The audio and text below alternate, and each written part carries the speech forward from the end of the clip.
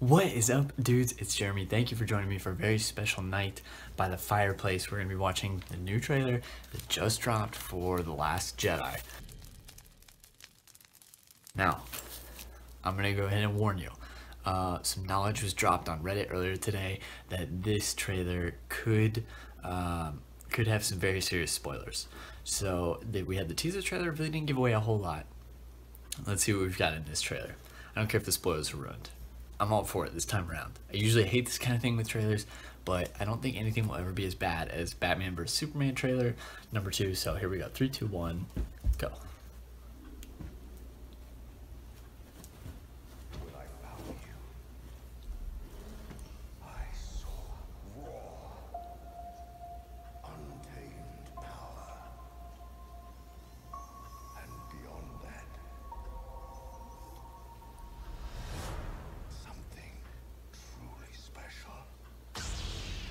Oh, snap. Oh. Something inside me has always been there. But now it's awake. And I need help. Oh my god.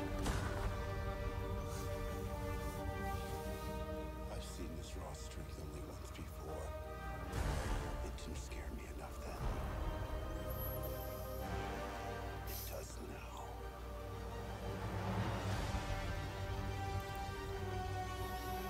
Let the past die. Kill it. If you have to. Kylo Ren's looking That's the only way to become what you were meant to be. more sinister than I expected.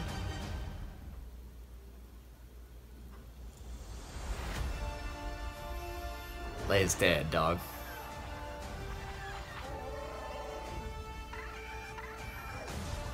We are the spark that'll light the fire. Dude, I can't wait to see Poe.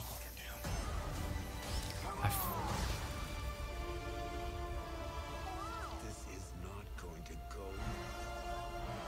the way you think. Fulfill your destiny. I need someone to show me my place in all this.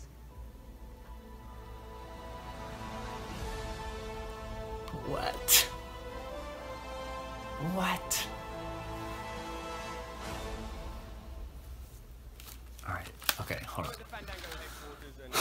We gotta squash something right away. That last bit was just trickery with editing. It was done very well, but no. There is no Kylo Ray. There's no Rilo.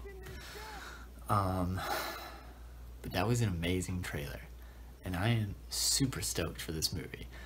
All of our characters look amazing. Oh, God, so many things, so many things. You know what else really sticks out to me? Hold on, let me close this up. The other thing that sticks out to me is the tones of red are very, like, there's a lot, and there's also the poster that just released with this trailer, and like seeing Star Wars in red is very kind of jarring, I guess, to what we're used to. And then the posters and everything, I don't know, it kind of gives this overall tone for what I think this movie's gonna be like. And it's very dark, and it's not as I'm not sure how to explain it exactly. It's just different from the Force Awakens and from what we're used to, I guess, with more recent Star Wars movies. This looks awesome. Leia's gonna die, and that sucks, but that's definitely gonna happen.